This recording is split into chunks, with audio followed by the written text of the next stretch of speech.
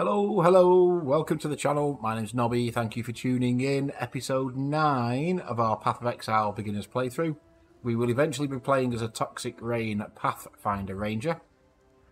Let me switch channels. I did start recording and forgot to change the scene, so you couldn't see what I was doing.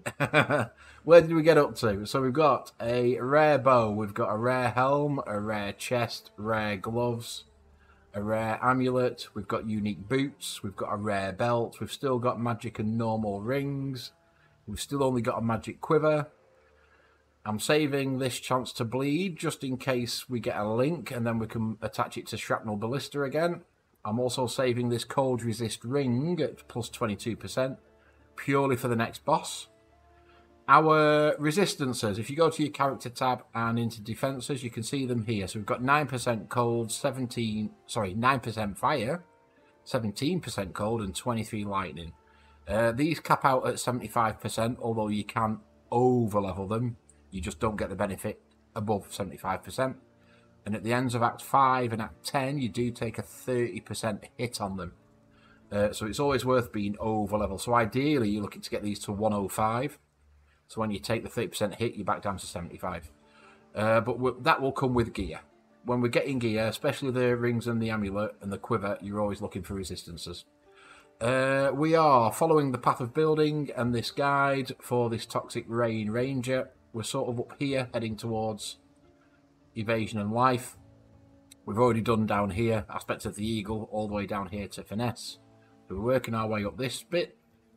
And the video guide that we're following, this YouTube guide here, we're working towards this Toxic Rain with Pierce, Void Manipulation we've already got, Mirage Archer. So we're looking for 4-link. We're not going to get a 4-link yet. That'll probably be Act 3 maybe before we see a 4-link. But that's what we're working towards. We can be a bit loosey-goosey with the utility stuff in our gloves and boot and helm. We can be a bit loose with them. We can play around with them, hence why we've got a Siege Ballista in at the minute. Although it's not linked with anything yet because we sort of scuffed the links when we swapped out the chest piece.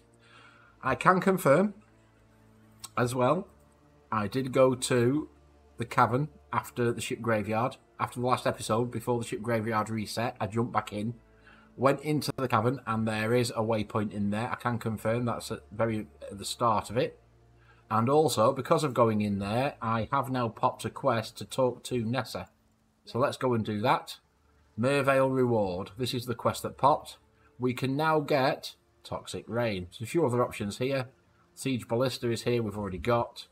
Have we got? No, we've got Shrapnel Ballista, haven't we? Yes. So you can get Siege Ballista here. We can get Elemental Hit, Poisonous Concoction, Reeve, Lightning Arrow, Rain of Arrows, Lightning Strike, but the one we are getting is, of course, Toxic Rain. Now, I am going to put that in our setup. However, I am just going to keep hold of... Can I put it anywhere? I can put it there. Let's do that. Let's just swap out that Pierce support for now, but it's not doing anything. I am just going to keep hold of the Caustic Arrow. Reason being... Put that on the middle mouse button, put that on Q.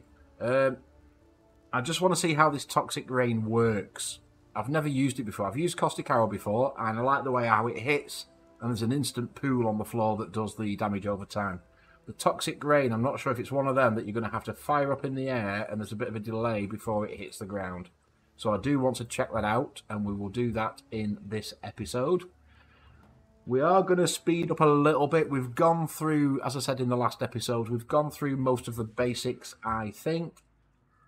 You should have a decent handle now on the game and how to play the game and the basics of gems, support links, your flasks, all that sort of thing. We are now running around looking for yellows. It does look like there is a bit of a delay on this Toxic Rain. So we'll see how we go. I did have a look at another build guide. When I'd sort of plumbed for this Toxic Rain build, I had a look at a couple of guides. And another one was saying don't use Toxic Rain until about level 35, 36. So it may be Hence why I'm keeping the Caustic Arrow. We may switch back to Caustic Arrow for now, until we've got more links in the setup to be able to really utilise the Toxic Rain. But we'll see how it goes. We might be okay. Right, we have just got a skill point, and we are working around here for the Evasion and Life. Chain Belt, no thank you. Magic Helm, no thank you. We might be okay. There's not too much of a delay.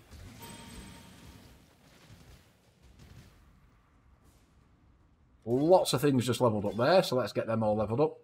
Again, if you're on the console, your gems will level up automatically. There is a way you can still stop them from leveling. On the PC, you do need to level them manually, and if you want to stop them, you right-click on the plus arrow. You can see the clarity here. We can't level that up. It'll stay there greyed out, purely because we've not got the intelligence for it. We need 27 to hit the next level, and we have got 24. Hence why, in some of your gear, you will be looking for, ideally, plus strength or plus intelligence. We don't need plus dex. We're going to get plenty of that throughout the playthrough, through the passive skill tree.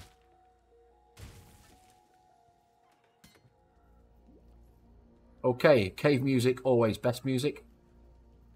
We'll work our way through here, aggro the world.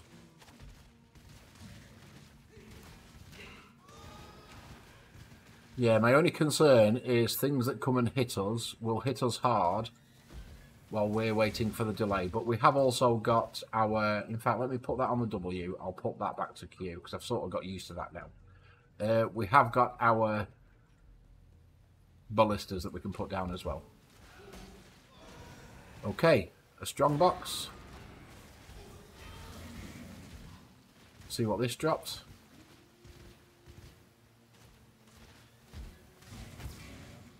If anything, a greater life flask will take that.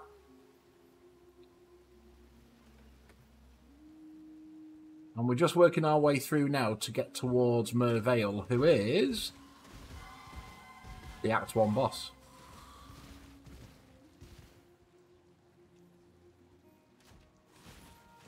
I'm also half expecting a bit of a mini-boss in this zone. I think one of her daughters may turn up. A plague mask with 2 linked greens. Let's have a look. It has got intelligence, it's got max life, it's got fire resist.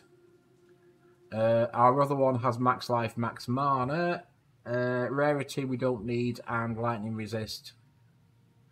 I think for the link and the extra intelligence, slightly more life. We are losing a bit of mana, but that might go in with Pierce and the Shrapnel Ballista. There we go. Let's see how that does. So we are going to follow the guide for the main skill fairly strictly, but we can certainly loosen up on the utilities and things as well. All right. Where are we heading?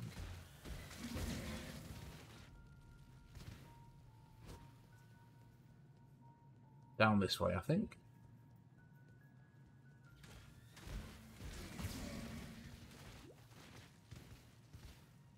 Yeah, we may not have insta-cast on the Toxic Rain, but we've definitely got insta-cast on the totems, so they will help. Because they're not doing a bad job of tanking. Okay, we can now level up the clarity. Now, this is worth mentioning as well. We can level up the clarity, which is fine. We've just put int on the helmet there. But if you come to swap gear, and then you go and sell the gear you've taken out, you then suddenly realise you can't equip a gem because you've then not got enough int or strength because you've leveled up the gem. You can de-level the gem with Orb of Regrets and the gem itself. Alternatively, what I'd always do, before you sell something, because there's no buyback in this system, I've done it lots of times, before you sell something, always just double check that with your newly equipped items, you can still use all your abilities, and you're not getting an error message. I've done it a few times. It's an easy one to forget. You sell your stuff, and then you suddenly realise you've not got enough int or strength or whatever some of your off stats will be to actually use some of your skills. So just be aware of that one, alright? You dropped a rare bow. Alright, let's have a look. 2 link green. 16 to 34 fizz. Elemental damage for us doesn't really matter because our Toxic Rain is going to defunct that. +1 of socketed bow gems is good. And the fire resist is alright, but we are losing a link. We are losing a green link, and we haven't got any orbs to re-roll that. We can re-roll the colour. We've got plenty of chromatics now, but we haven't got any fusings to try and get it to 3 link. So unfortunately, I think that one's going to be null and void because 2 of the suffixes, prefixes there, the cold damage and lightning damage, really don't help us. Is Toxic Rain the same? Does that defunct? Fires 4 arrows, physical damage converted to chaos, projectile damage applied to the skill's damage over time, each spore pod applies 5% less movement speed. It doesn't specifically say it defuncts any elemental damage, but we're going to go on the basis we want as much fizz as we can because it's converting the fizz to chaos, which is what we want. So we really do want to be stacking fizz damage. I will level that up. I was holding off, but we will level that up. Okay, peer support level 4.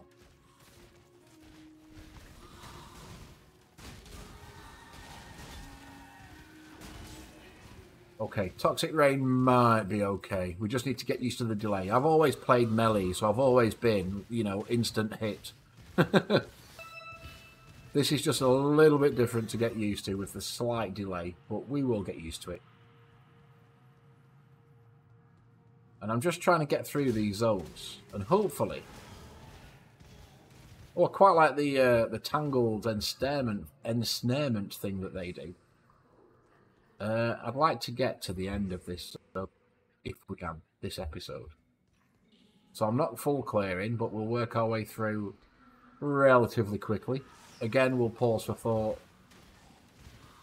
Oh, can it drop over there? I did wonder.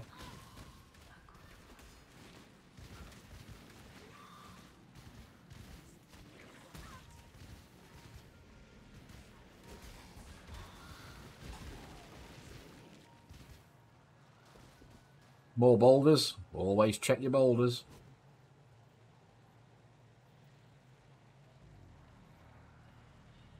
Which way are you sending me? This way, probably.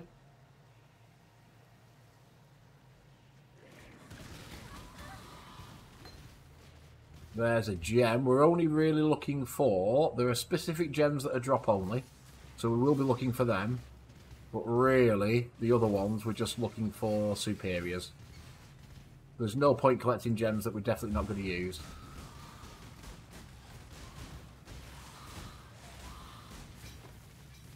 Sword, slippers, scepter, gloves.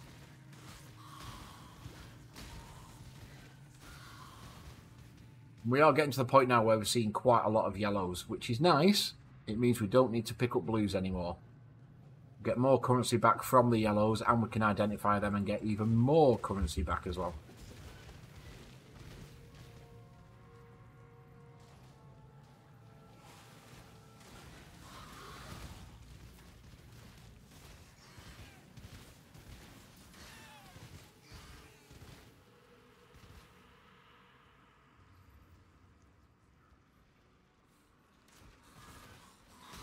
Must be this way, I think.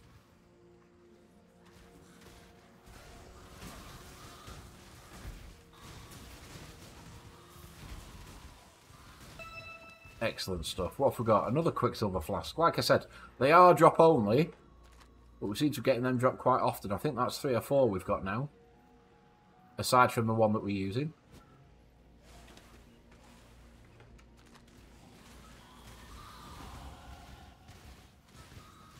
And there's another level. What's that? 17.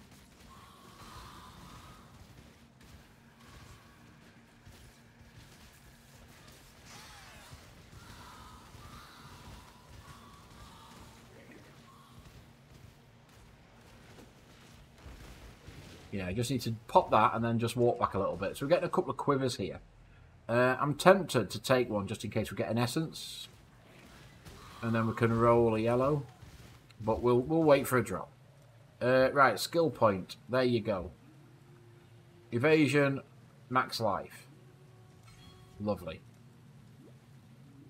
Nothing there. Dead end. Let's work our way around here then. This is going to pop a little mini-boss. Hence why the ballistas go down. Thank you very much. And you didn't drop a great deal at all.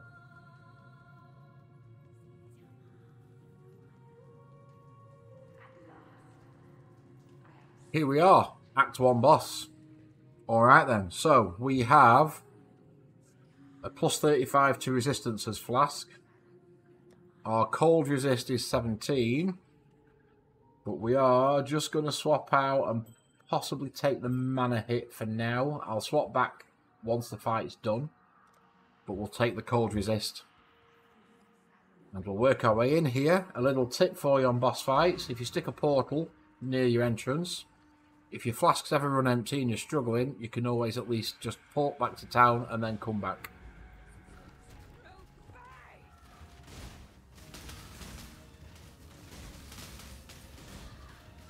So we'll just try and let the ballistas tank a bit for us.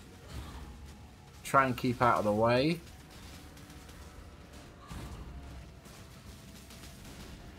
Keep your 3 ballistas up as much as you can. You will notice in these bigger boss fights that you do get a phase where there's adds that spawn. Just give your flasks a chance to refill.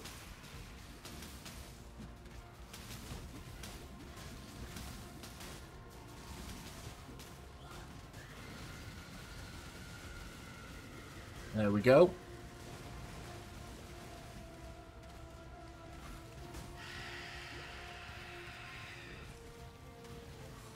Keep working on it. We're on the second phase of the boss now. Just keep out of these water funnels as much as we can.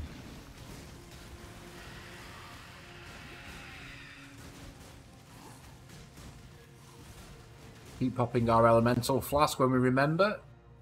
We did just jump into town accidentally, but that's okay. We're doing okay in this fight.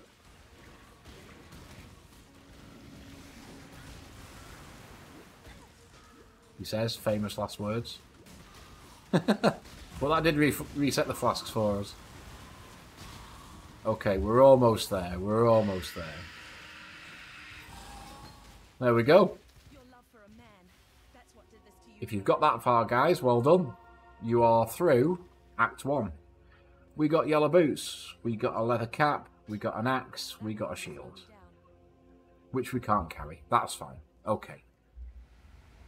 There is also some lore item just before you exit. There's a waypoint here, super handy. We will just jump back to Act 1, sell what we've got so we can make room for more goodies. I thought you were a fool. And we will identify the yellows because we do get more for them. I don't think there's anything we need. Minion skill gems, no, we don't do minions, we're not using an axe. We've got really good leveling boots. We have got a magic quicksilver, evasion rating, immune to freeze. We'll keep hold of the immune to freeze. So let's sell you. We'll sell you back now. We don't really need that ring. I'm going to put the other one back on. You can go in there.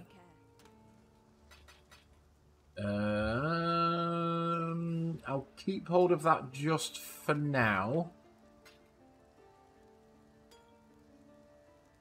On the assumption that we might end up selling that one. I think we can probably sell all them, to be fair.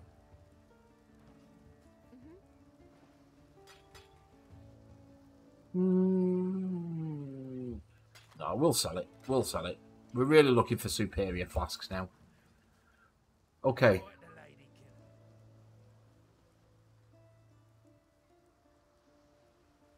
Level up the void manipulation.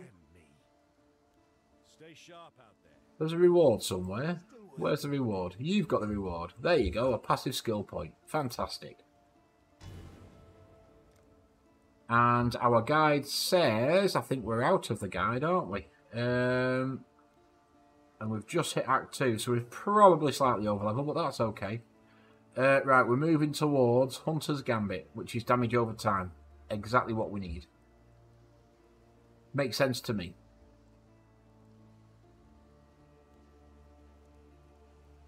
Okay, so we're going up here to there. Notice here as well, we've got a plus 30 strength and a plus 30 intelligence. Although they're not on the build guide or in the path of building, if you do need them, they're 1 point. Even if it's only temporarily until you get better gear, you can always take them so you can continue to use your skill gems if that's the requirement. Right. Let's go and just clear the Southern Forest. We'll get to the Act 2 town. And then we are good. What are we on? 21 minutes. Perfect timing. So we'll just hug this left-hand side.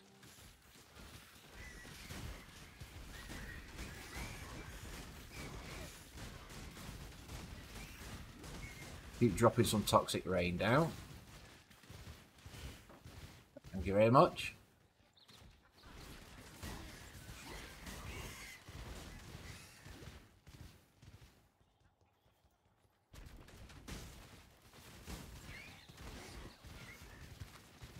Take the scrolls, as always. Okay.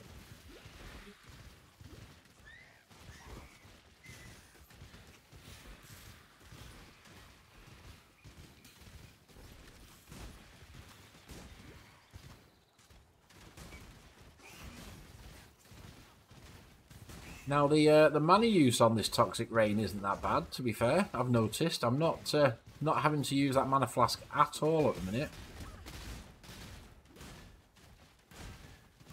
Got a named boss here, so we'll just make sure we drop some ballistas. Here we go. Act 2 town. Plenty of quests to accept.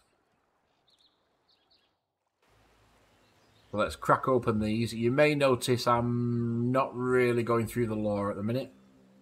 This is an introduction to one of the League mechanics of old, the Beastery. Gives you the ability to sort of target craft your flasks. So we'll certainly be looking at that. We've got to deal with the bandits. Our build guide does tell us what to do, and the meta at the minute seems to be, where is it? Bandits, bandits, bandits, here. The meta at the minute seems to be kill all 3 for 2 passive respec points. So that's what we'll be doing there. What's the chance here? Hunt down the Great White Beast, that's an optional. And Silk is open the blocked pass. Lovely, there we go. We are in Act 2. On episode 9. Well, that's not bad going, to be fair. I mean, we started really slow. Don't get me wrong, we started really slow. But you need to as a new player, because there's lots to learn. There's lots of information to inwardly digest. But by the time you get to the end of Act 1, you're sort of getting into the swing of it. You're used to the passive tree. Hopefully you're not too put off by that now. So thank you for watching, guys. I hope you've enjoyed this playthrough. If you are enjoying, I would like you to sub to the channel, more importantly, but also like the videos. It also helps other new players find them, pops up in their recommended list as well. So thank you very much for your time, folks. Have a great evening. I'll see you again soon. Take care.